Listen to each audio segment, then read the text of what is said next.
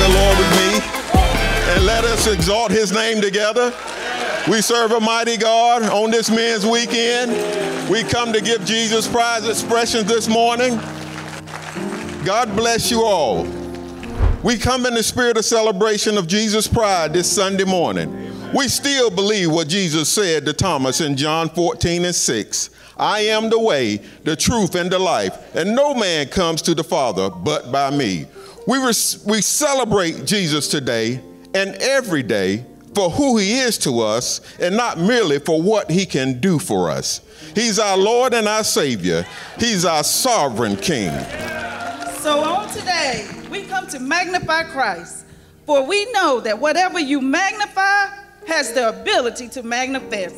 So we magnify Christ, for we know him as the King of Kings and the Lord of Lords. Yeah. He's Alpha and Omega. He's the beginning and the end. Yeah. He's our Prince of Peace, and he's our Savior of our very souls. He is our Creator.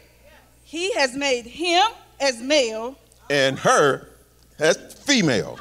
And no in between. No in between. And at the end of creation, God saw everything that he made, and behold, it was very good. He is still the Lord, our God, and he has not changed. Our mission, saints, is to continue to invoke the presence of God and resist the pressures of this world that wants to edge him out. Well, the world has gone from edging him out to cursing him out, from cursing him out to kicking him out altogether.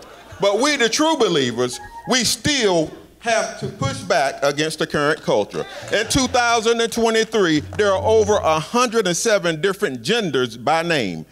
Everyone now has their own truth.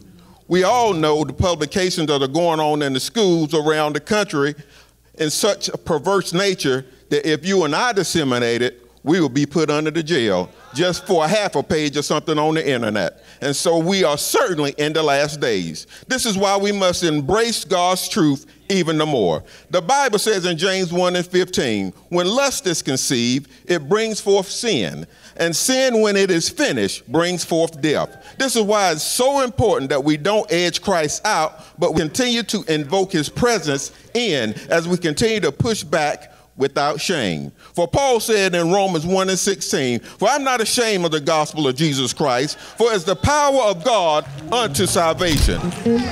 Stand in the strength of God on this Jesus Prize Sunday, knowing that God's strong hand will save us. His strong hand will deliver. His strong hand will set us free. His strong hand will break yokes. His strong hand will heal. His strong hand. Jesus. Hallelujah. Will build us up when we're torn down. His strong hand will make a way out of no way. His strong hand will be a light in darkness. His strong hand. Woo! Hallelujah. There's a hope for today and tomorrow. And his strong hand will receive us unto himself on that great day. So we say to you in closing, Jesus' pride magnified. God bless you.